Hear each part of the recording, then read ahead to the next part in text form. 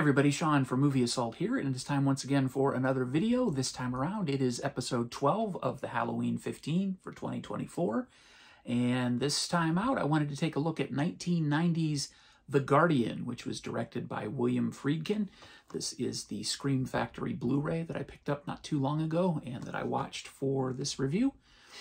And I remember when this movie came out in 1990, I was actually working at a theater when it came out, and I remember the marketing campaign. It couldn't say enough that it was from the director of The Exorcist, the original Exorcist, William Friedkin.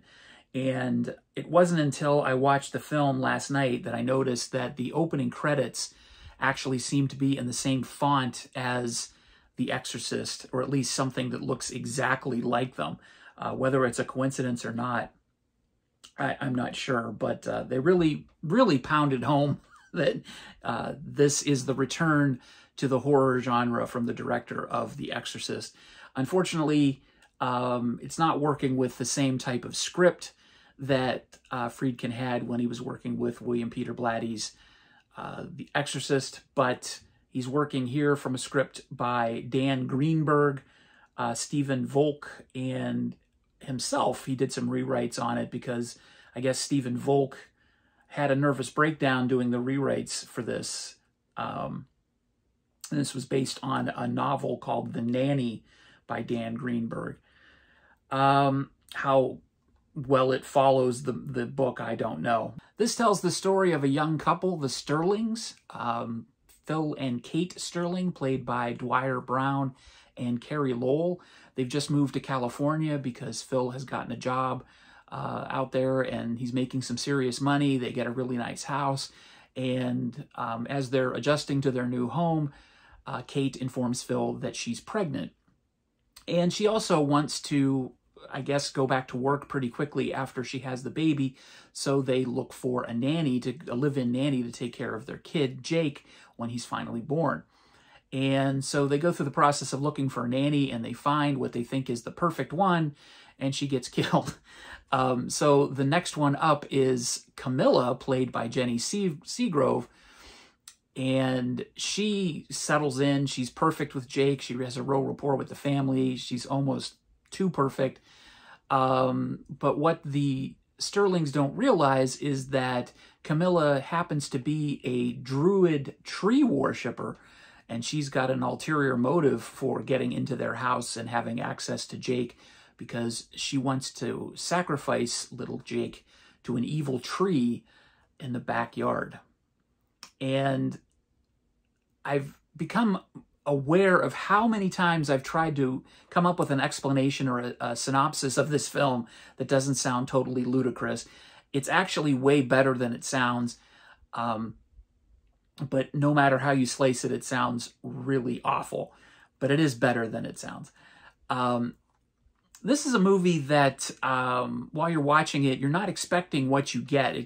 Even though it came out in 1990, it reminded me a lot of a mid-1980s horror film because there are copious amounts of gore in this movie, a lot of nudity, which was surprising. And I guess for an early 90s film, you know, some of those 80s traits carried over, but it just sort of surprised me because I wasn't expecting it from a movie about an evil tree. But it's got some surprisingly good special effects. I think it's a movie about an evil tree would have to have some pretty decent effects, or you're probably going to think of it as a comedy, whether intentional or not. And this is a movie that is definitely not a comedy. It's really rather dark and sinister.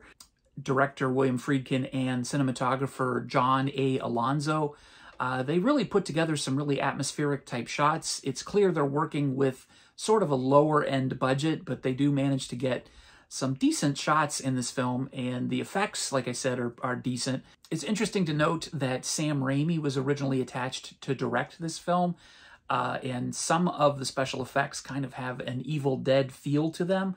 I don't know if that's because Sam Raimi was originally attached to direct. He left the film to go work on Darkman, which of course is an excellent film, also from 1990.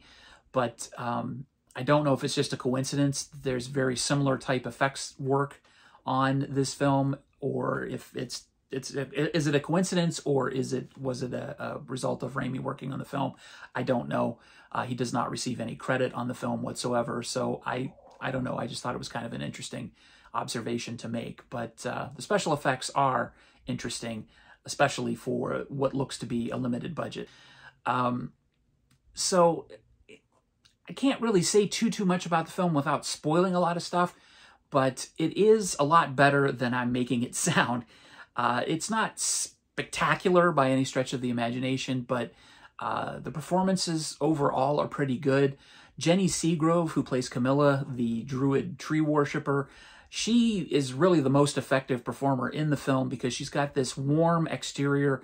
She's got these icy blue eyes, and she can go from giving you this warm, welcoming smile to then this piercing, ice-cold stare like that. And she's really effective. Carey Lowell and Dwyer Brown are effective in their roles as the parents. They're not really required to do much other than seem really concerned about their kid and dote on the kid in every other scene. So it doesn't really, stretch the limits of their thespianism, but it's all that's really required of them. I think the only performance in this film that seems sort of out of place is Saturday Night Live alum Brad Hall, who's in this. He plays their neighbor, who is also the architect who built their house. He just, I don't know, he just sort of feels wrong for the role, but he's nerdy enough that I guess he works. I don't know. He's the only one that sort of feels off in this movie, but I guess in the role that he is required to play, looking at him a certain way, he does work in the role. But if I'm stretching to find stuff that is really wrong with it, other than the fact that it's just sort of a really kind of a ludicrous plot, and it's a low budget film, but it's enjoyable for what it is. It's kind of silly, but it is worth watching. It's worth checking out, and I'll give The Guardian a 6.5 out of 10. Early 90s gem. Seek it out if you can, but don't expect the greatest movie ever. But it's kind of endearing. It's fun. I think it would probably get better with multiple viewings. Yeah, there you go. The Guardian. It wasn't terrible. Wasn't fantastic. But it's worth watching. So there you go. That's my review of The Guardian. Thanks for watching. As always, if you've made it this far into the review, I appreciate your attention span. And if you've liked what you've seen so far, and not only this video, but the rest of the Halloween 15 or other videos that you've seen on my channel, please do consider subscribing. And as always, take it easy. Thanks for watching. See ya.